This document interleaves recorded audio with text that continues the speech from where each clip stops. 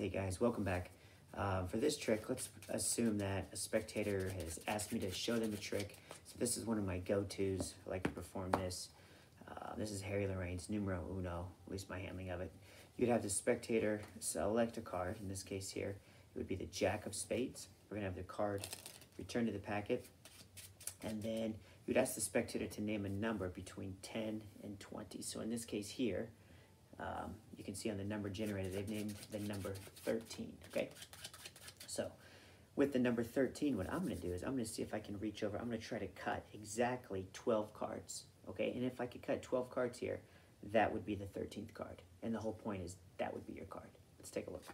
1, 2, 3, 4, 5, 6, 7, 8, 9, 10, 11. That's 12. That would be the 13th card. And what was the name of your card? And they, of course, will say the Jack of Spades. And that's Numero Uno by Harry Lorayne. It's my handling for that. Real simple trick, classic of magic. A lot of fun to do. Low stress. I love it. So, till next time, guys.